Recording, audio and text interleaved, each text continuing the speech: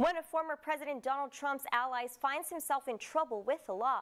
Tom Barrack is charged with acting as an agent of the UAE. The Justice Department says a 74-year-old Californian allegedly took actions in the U.S. that would boost the interest of the UAE. He's also charged with obstruction of justice and making false statement to federal law enforcement agents.